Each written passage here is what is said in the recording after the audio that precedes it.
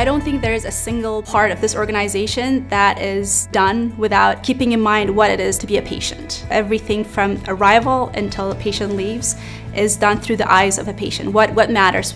People forget we are patients too. My family gets care here. I see things from a different perspective as a physician, but then when I am a patient and my family members are patients and having surgery here, they get that experience too, that they actually are being taken care of.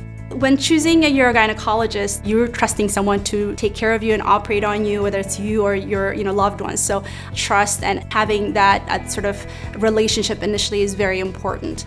I want patients to feel comfortable. The first thing I try to find something common with them. I'm a mom just like they are, and I'm a lot of the things that they feel like nobody else has had this but me. They're so surprised to when I tell them this is what I do every day. You are not the only one.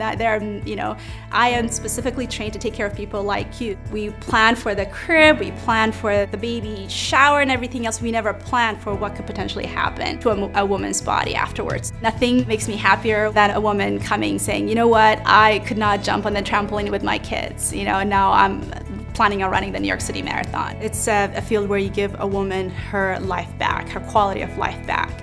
I am very lucky to work in a department that has a very rich history in women's care and advocacy. When I got the opportunity to come start the Division of Female Pelvic Medicine and Reconstructive Surgery here, it was a no-brainer. I'm very proud to say that I work with an amazing group of physicians, nurses, support staff who every day come in with a smile on their face and are happy to be here, and it's fairly evident. Patients don't really care about how much you know until they know how much you care, and that's really sort of what I try to impart. I want them to understand I'm a partner, I'm sort of a part of this whole picture. Every single one of their victories is, I think of as a victory for myself, and I see that really as why I wake up every single day to come to work.